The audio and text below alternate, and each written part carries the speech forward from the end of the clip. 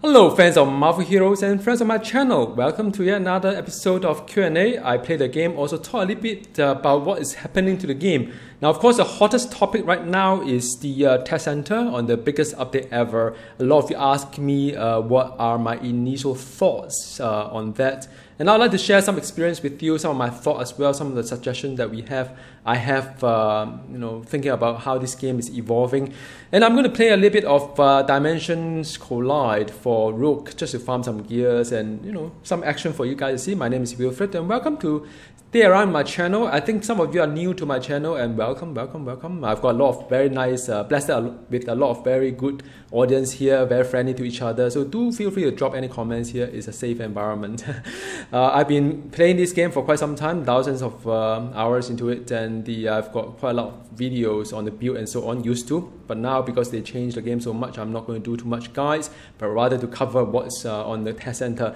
So in this video, I'm going to talk about a couple of things here, the current state of the test center, because a lot of you ask me when would the release be. I can only guess because I'm not from Gazillion, by the way, in case if you wonder. The second thing I'd like to talk about is the dash. It's very controversial.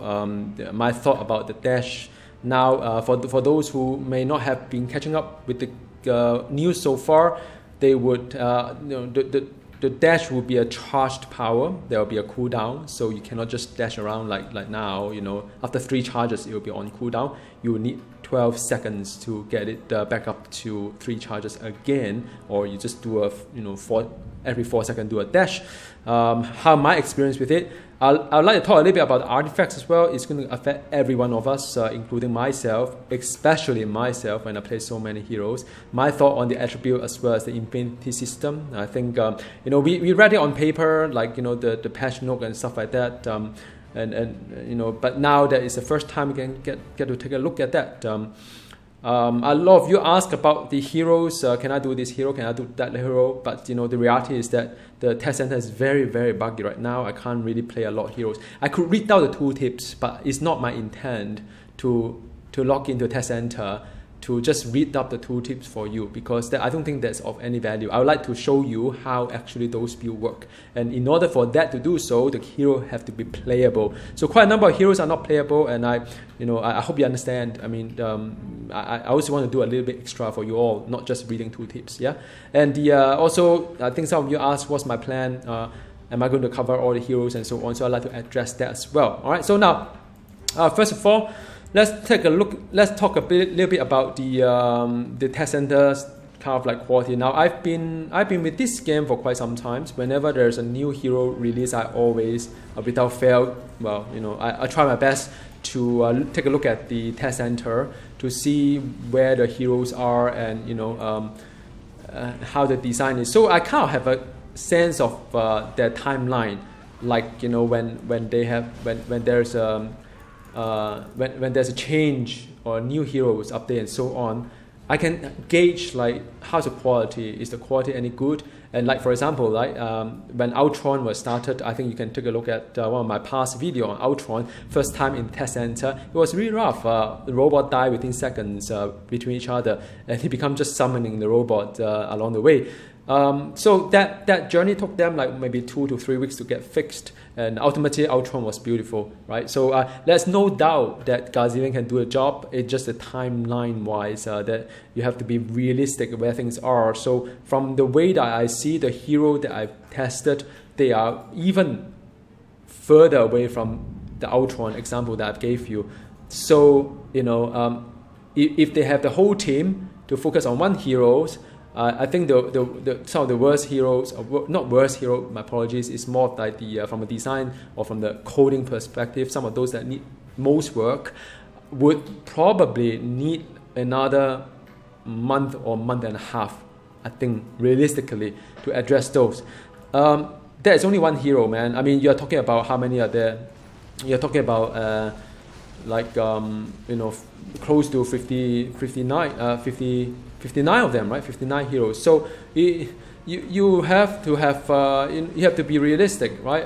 To when they can have all these things that being ready for prime time. I would not be. I would be quite moderating my expectation. I don't want to rush them though, because we have been waiting for so long, and I think this issue that we are having with the test center is way more than just the hero. It's the whole entire ecosystem, about the bosses, about the gear, about personal difficulty slider that is coming up as well. So I think, right, realistically, I'll be very surprised if the patch come out this year, because I'll be very concerned based on whatever I see in the quality from test center perspective.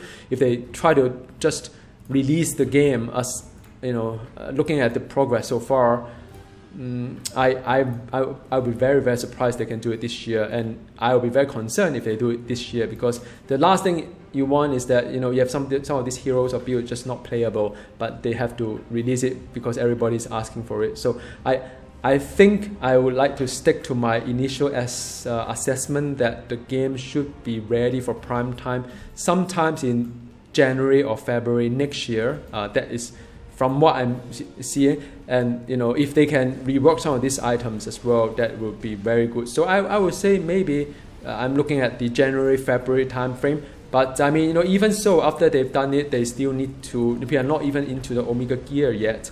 So in that regard, I think last time I made a joke, but it's actually not a joke, man. I mean, I think although sometimes I do try to be funny, anyway, so I think it's going to be anniversary next year that it is really ready for prime time. So if you're holding out, not quite sure when to come back in again, I think maybe the anniversary event will be one that I'll foresee all the heroes will be nicely patched up, tuned up, things become fun. Maybe, but I think the patch is going to be January, February. I think that's my take. And the full update will be like March and so on, when the Omega's gear come up. All right, so that's just my take. Now let's talk about next item, which is the dash. I hope I strike you as someone who do embrace change. When I announce some of these like patch notes and so on, or the blog entries that they have, I package into a presentation that is easier for you to understand, easy for me to talk.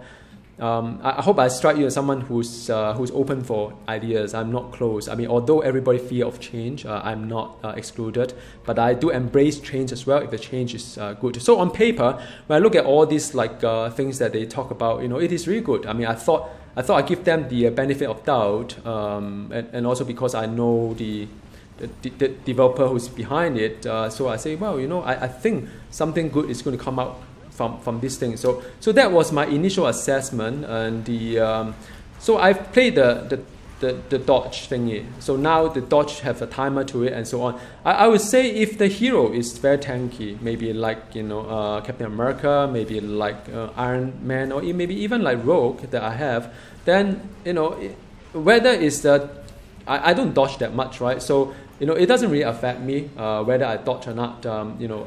Often, but there are heroes that genuinely require to kite around. Like I play Star-Lord in the test center. Some hero like without the teleport, like Nightcrawler, it is really, really odd. So I say that the idea behind it was good, because they try to solve some problem.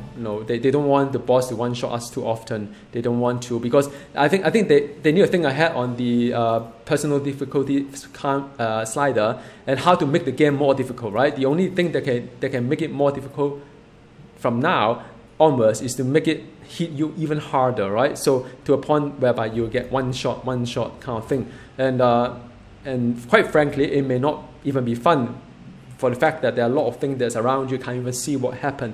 So I would say, man, I mean, I'm from someone who has been playing this game for quite some time, thousands of hours into this game. I play all the heroes. I had an open mind about what should be done, or what could be done and so on. I say I don't like the dash work at all. I don't like it. Can I live with it? For some hero I could, but I would be not happy with some other heroes. Because if you look at this game, right, a Marvel hero, the game is very fluid. You can move around and stuff like that. You still need to stationary, like this one here, right? I mean, like Rogue, my main spender is still my punch. That I need to be stationary to get there. But other than that, I don't really have to, like you can't penalize me from moving around like a hero dodging around and stuff like that. You can't. I don't think so. And the problem with the test center right now is that if you look at, I was under the impression that when they changed the dash, because they say slow down, right? Slow down and enjoy the game. Now I bought the idea, but I realized that the bosses and mobs are not slowing down, right? All these robots are like the whole cohort of robots that go after Star-Lord. I mean, how do I slow down? Can I even walk fast to get away from it? I can't. So they expect you to eat it, right? But I couldn't eat it. I couldn't. I mean, with my gear, with my points, infinity system, I can't take the damage. So I have to kite around. And and I think the crux of the issue, if I may just just pinpoint to that, is that some heroes are movement hero, right? You move around a lot, and you can lay a lot of damage over time as well. There are a lot of damage over time hero. So ultimately, you can still win without taking any damage. You just kite around. The bosses cannot get you. But that is up to the game designer to come up with the boss mechanic to counter that, right? So that rather than penalizing everybody from using a free dash, why not design the boss mechanic to be able to counter movement hero that will keep laying the damage over time layer to it or cooldown power to it while not getting hit at all, right? I think Vortex is one good thing that you could have. I think those crowd control is good. But then, because they merged the dash to the crowd control, they realized that, oops, there's another problem here because everybody can just break crowd control. There's no point jailing anybody, right? So where's the fun? So I think in a way they have to rethink how to address on this fundamental issue. I think the way to address it is to return to the free dash rather than charges. I hated it, really. I tried it, man. I did try that. And I think they should relook into the boss mechanic to make it challenging for the movement hero. Or if you want to stay as it is, then they have to slow this game down a lot to make it viable. But I don't know whether the flow is there, the fun is there or not. I highly doubt so. So I think for the good of this game, I have to say my piece. I think the dash I've tried, I don't think is working at all. I don't think there's any way to trick it such a way to make it work. That's my final thought. Well, it's my initial thought. It's not my final thought. They may prove me wrong in some sense. But I mean, for some hero, I'm okay. But for others, totally hated it. So that's one thing. Another thing is that let's talk about artifacts, right? Now, I think one of the because we are so focused on the hero's talent and trait, we haven't really got a lot of time to talk about the gear or artifact and so on. Now, they changed the artifact a great deal. In what way, right? Metasensory, no longer a generic damage type. It's going to be an energy. ESP box, some of us farm really hard for it to solve the spirit issue. Now become a mental power kind of box. White suit jacket, some of us farm very hard for the melee hero, trying to make him or her tanky. Become a physical. Now, how does it work? Because I could have an energy melee, right? I mean, some of you play Nova. I could have mental melee, maybe magic. Why can't I use a white suit jacket that help me to be more durable? I'm still a melee, right? Just because I don't deal physical damage. And I think, in some sense, they are trying to go play the whole thing, right? They buff certain artifact. No doubt. I mean, there's a good thing. They buff certain things, but it's not something we ask for. You do things that we don't ask for, and you nerf things that that we will be upset about. I don't know how the whole thing works. I mean, I personally I'm definitely not feeling good about this whole artifact thing. It's like they ask us to refarm all the gear, right? Sort 1 to 5 because it will be more fun.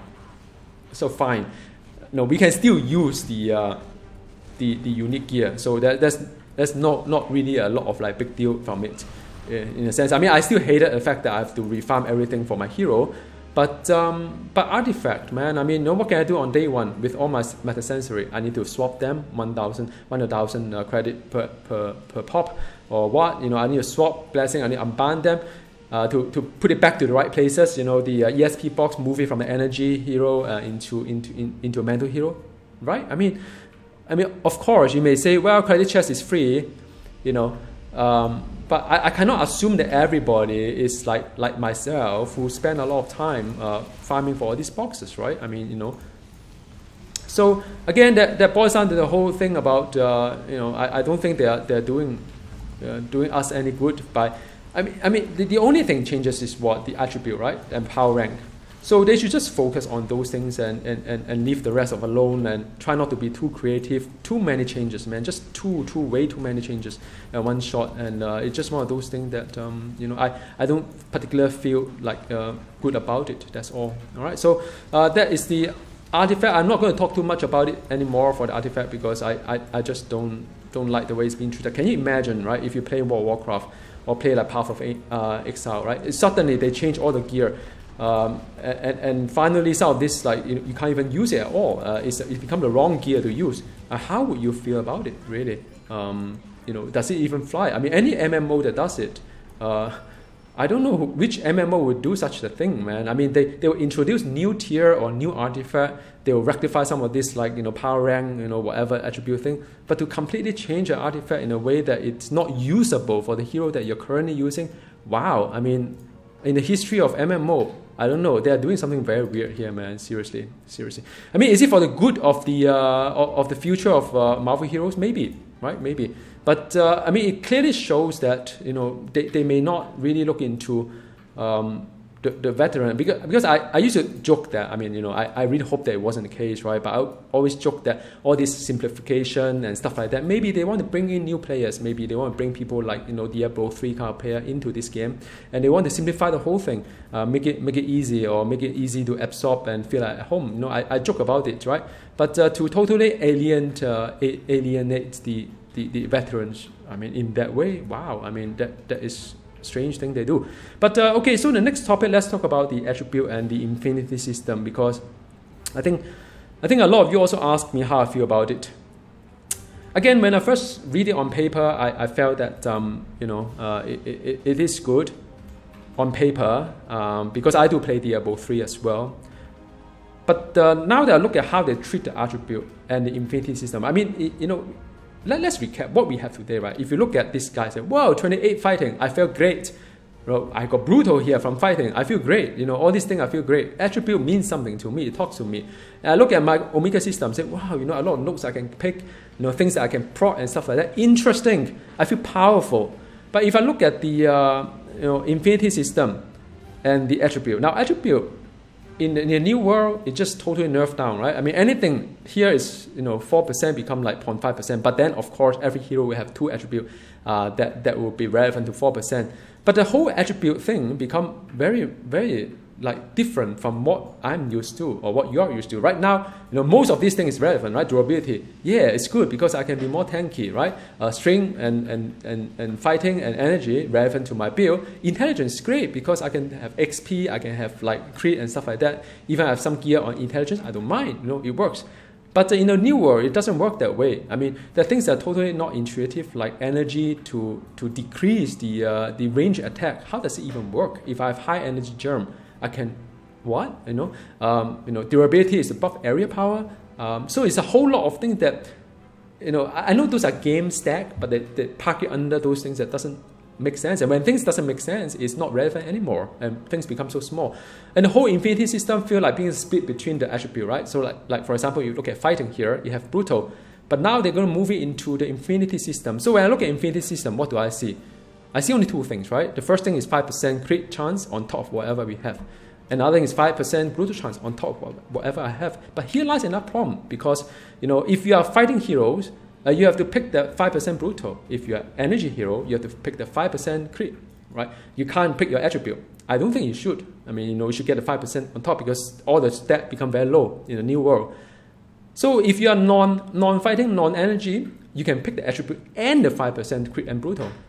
So, I think in a way I'm a little bit sort of like, because this whole thing doesn't make sense. It's not even relevant. If you look at D3, right, Diablo 3, it's very simple. I agree. It works somewhat like a germ way, but at least Diablo 3 doesn't become like it become like asymmetric in a sense. I mean, there are power that there are nooks that I can use, and I make a decision and get on with it. But I don't need to make sacrifices just because of the different hero type and so on. So there is just one example that I don't think. I think if they were to stick to the Diablo kind of thing in totality, it would not be as bad, I think. But you know, looking back, I think this game is closer. I mean, if you look at the Omega system, right, this game is closer to Path of Exile than the say Diablo 3. I think, in my humble opinion, it's just the way that they design the note that leading on to something just terrible. Because some of the note you feel that, oh, I don't need that. You know, why do I need to have that? But if you play things like Path of Exile, then you feel that, wow, you know, I feel great because some of these note that I pick, every note makes sense. Every note make a difference in a way, and they could have just rectified the whole thing, right? They could have just connect all the Omega nodes into a big map, you know, and everything had to branch out from there, like Path of Exile, or starting from different area. But you connect all the nodes. I mean, because the complexity comes from there. Every node that you pick is useful, and you have different branches to it. Why not? I mean, you know, I think the Omega system is closer to the Path of Exile kind of like passive skill tree compared to Diablo 3. If they try to simplify that in Diablo 3, I don't think it works. So to me, the system become very strange, right? It's the attribute, I can't make sense out of it. It doesn't make sense. The second thing is that the infinity system just makes certain hero certain type, like if you're fighting an energy hero, it's like, oh, you know, too bad for you. You can't pick the attribute. You have to pick the brutal and strike.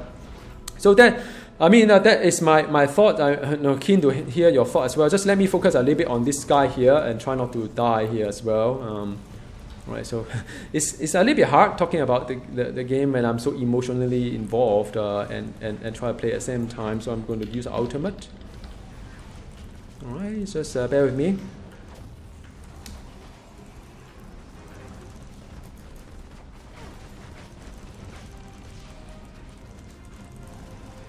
Okay, where is he? Where is he? All right.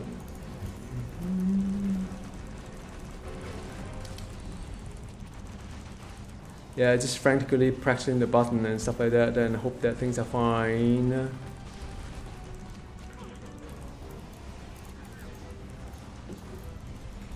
Right, so usually I do it a little bit better, but I think I get a little bit distracted as well with all this talking. Okay, so that is my thought on the attribute and the infinity system. So I don't know whether you can relate or not, but I think they just oversimplify the thing. But you know, without doing even a good job in making it more evenly distributed, I think, you know, it shouldn't be sacrificing the attribute with the chance. You know, that's my thought. So how about the hero update? I mean, I think a lot of you are very excited over the talent and trait like myself. I have a mixed feeling on that. Now, I can't test everything because you know, a lot of heroes are just not playable, and I like I said before, I don't really feel like just reading tooltips to you all, and you know, I don't think it's really adding value to you. I mean, if you watch my video, you know, I hope that you can get a sense of how he plays, like, rather than just reading tooltips and imagine how they will be like. So I think some of the heroes stands out to be rather nice. I kind of like the Storm. I kind of like the Moon Knight. But I totally understand that some of you, I can relate as well. Like I said in the video on Moon Knight, it lost the kind of factor on the kind of risk versus return. Because right now in Moon Knight, I can drop my health down to 0 rather often. And I play at a very thin hairline of health to get the maximum kind of buff on my damage output. But in the new world, probably not be, but in return, it's a little bit more mobile, a little bit more better in terms of area, a little bit better in terms of visual as well. I think a lot of us forgot that Moon Knight could be very, very bland when you look at how he plays. Like, you know, I know a lot of Moon Knight fans there, no offense, but, you know, people do feedback to me, and I do feel that, you know, he's a bit bland. So in the new design, it's good. There's some new power to that as well. You know, trait and talent makes some sense. And even for Storm, you know, I think there are some good and some improvements. So these are the two that I think comparatively better than the rest. But I mean, I do play others as well. So, you know, like Dr. Doom is totally crushed my heart. I know, you guys know how passionate I am with the tri-build, no specialization or area damage. Now it's gone. I mean, there's no longer any 3 you know, signature, and no longer, you know, can I benefit from no specialization. You have to pick a specialization in some sense. That is also one of the trait design that I think, you know, not only for Dr. Doom, I think for some of these heroes I found, like Star-Lord as well, some tier is like, I don't like A, I don't like B, I don't like C, because none of them I use. What can I do, right? Or you may say that, okay, you know, A, B, and C make it a mandatory power to use. Like, you know, Storm, there's one power that you absolutely have to use because they buff the power in 3 different ways. So in a way, you're talking about build variety in some sense, but then you also have to use certain power. So I think some like Rocket Raccoon is another one that totally disappointed, because I think they want to make him even more summoner kind of thing, that you have to manage a lot of turret, but it's never fun to manage turret. I mean, turret is there for a reason, and with the dash kind of like rework, I can't really, my Rocket Raccoon cannot go stealth as and when I need it. I just let the turret does its job and so on. So it become a different kind of like the Rocket Raccoon in some sense. So if you want to do summoner, you probably have to do all these things, like they can have talent that link the turret together, just like Black Cat, the traps. But again, is it interesting? Not really, because now that I have so many totems to turret to manage, but I don't have any user interface. This game, the UI is terrible. You don't even know how many totems turrets are there still alive. You don't know how many have despawned. Like games like Path of Exile, you can see the things up there. You can see, right? Like how many summons are there? 4 pet, 3 pet, 2 pet, time to resummon, right? Here it doesn't work that way. I hope there was some way to easier to lay down some turret. I was really hoping that the trait and the so-called the talent can make it a lot easier to lay turret without having 3 buttons for the 3 different turret and the Groot as well. So I think all in all, it become like I don't know, man. The Rocket Raccoon is just one of the major disappointment there. But I think what I'm trying to say is that there will be heroes that we'll be excited and happy about, like Storm, like some of us maybe on Moon Knight. There will be some that we are hugely disappointed about, like Dr. Doom, if you play him that, like I do, but if you don't, then there's no problem, or Rocket Raccoon. So I suspect, a lot of us will be quite upset about some of the build or heroes that are no longer, there or viable, or just doesn't play like that hero that used to be, like Nightcrawler as well. Some of you like him to be teleporting, and I agree with you. I mean, I do feel that the fluidity is all lost with all this like cooldown things as well. So in a way, it will probably be back to the initial part of Marvel Hero back to 2-3 years ago. Some heroes will be, you can talk to better than other heroes. Some build will be, more friendly than other builds. Does this talent and trait change how we approach the game in terms of build variety? And as of today, I would probably say not for all heroes. Some yes, but vast majority is just like what we have, and quite a lot number of them is even worse than what we used to have. So what's my plan? I will not be doing too much of test center, because I do not want to keep making all this video and then and people always watch back and say, wow, it's terrible, it sucks, and all the heroes are terrible, and I want to give Gazillion some time, maybe pace them out a little bit. Maybe next weekend I'll take a look into it again. Maybe I'll dedicate weekend just to do it, rather than do it every day and so on. And there's not much progress, and we all get a little bit upset on some of these things that doesn't work and so on. So I'm going to give them some time to fix certain things to make this at least this build a little bit more polished. I mean, test center, I understand. I'm not expecting things to work 100%, but I haven't seen this kind of quality, before even for test center. I thought the quality should be a little bit better, but that's just my thought. As far as live server is concerned, I'm not quite sure whether I'll play too much of it anymore, because there aren't really a lot of things to go for. With the whole artifact change, it's like it kind of lost a little bit motivation, right? All this gear that you farm for what, right? All this, so I do feel I'm just like one of you, man. I mean, whatever pain you're feeling, I'm feeling it as well. Probably a little bit more, because I'm so passionate about this game. So do drop the comments and feedback and any thoughts that you'd like to share with me. We can form a group here to just just talk about things, and as and when they have more news or some better hero kind of update, and I'll take a look at that for you guys. All right, see you next time. Goodbye.